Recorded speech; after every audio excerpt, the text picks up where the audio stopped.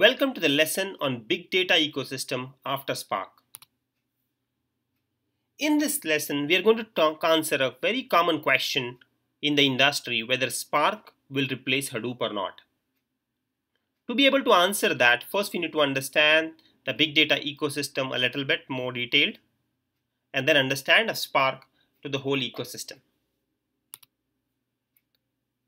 Before we can approach that question, we need to first understand in Hadoop there are two main components. One is the storage layer where you're going to store the data in the form of HDFS, and then you're going to process that data.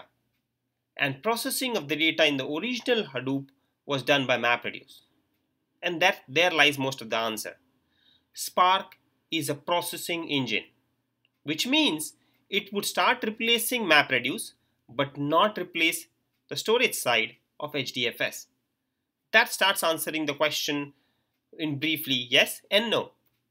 But let's go a little deeper. This is the overall ecosystem of Hadoop, color coded in different formats.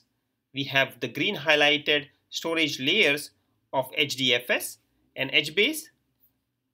Then we have the yellow highlighted regions of processing and the several red highlighted areas which are used by administrators to administer the Hadoop system.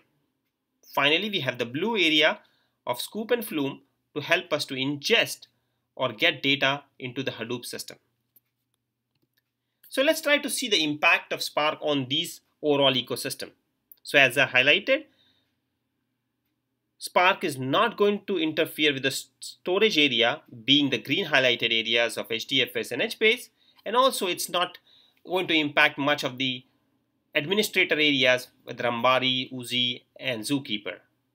So how does it impact the rest of the ecosystem? Let's take a look at that.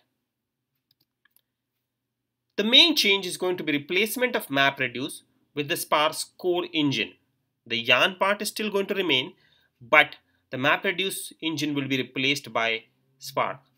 And this is very much known in the industry. So the recommendation to any new company starting big data would be to use Spark as its processing engine and not Mapreduce. But there are several companies which have already included Mapreduce and will continue to use them for several years. So Mapreduce still remain in the industry for some time. The other good thing which Spark has done, instead of creating several languages like Hive, Pig and several of these languages, it took an approach to define libraries, which is much easier to understand, learn and use. That's why it is really popular in the ecosystem that Spark is getting such a kind of traction. So let's go one by one. We had Hive, which provided Hive SQL capabilities on top of Mapreduce. So similarly, Spark provides us a Spark SQL library. That library allows us to do SQL capabilities on the Spark core engine. Next, for R capabilities, instead of R connectors, it has called a Spark R library, which helps to do integration with the R language. For machine learning, it has Spark mlib, which can be considered as a replacement to Mahout or other similar machine learning languages. To ingest data, we had Flume and several other alternatives available. Spark provides a Spark streaming, which can help us in that ingestion, but also do real-time processing of the data while it is coming in the Hadoop system itself. So that's a very powerful use case. Finally, we have some of the other capabilities which were not even addressed by the existing ecosystem. Spark has a library called Spark GraphX, which provides us connections and abilities to interact with social media, which you may have heard about social graph by Facebook, etc.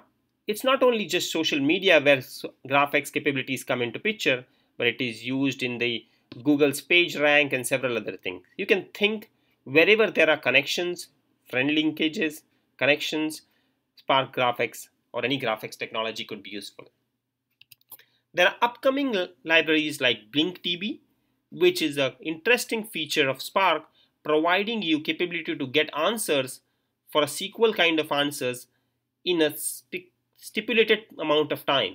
For example, if you are running a SQL query on a huge set of data, it may take you hours and sometimes days. BlinkDB allows you to have the capability to just be able to precisely get your answer at certain defined intervals. So you might say, I want the answer for this SQL in 10 minutes. Even if it is not 100% accurate, I need some probable correct answer. And that's acceptable in some scenarios. So that's where libraries like Spark, BlinkDB come into picture. So as you see, the library set keeps on growing and growing, and it's even overtaking what was created in the Hadoop's ecosystem. Pig. For that matter, Pig can be considered as the predecessor of Spark. Many of the capabilities like lazy execution and the way Spark works is very similar to Pig.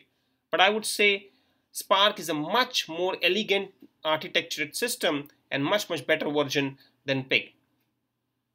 When you put this together in a visual way, you start seeing the impact of Spark. And this animated kind of slide shows us most of the processing area has been covered by Spark just by itself, and it's through its library, which is a very welcome change in the industry. It makes life of the developers easy so that they are tackling one particular component, which is Spark, though it has several libraries and details around that, but also easier for the customers and businesses to use it instead of having to tackle Mahout and Hive and Pig and several of these languages. It makes life much easier, and that's why, along with its great architecture, Spark makes life easier, and that's why it's very much popular in the industry. So that gives us a quick glimpse of the impact of Spark on the Hadoop ecosystem. Thank you.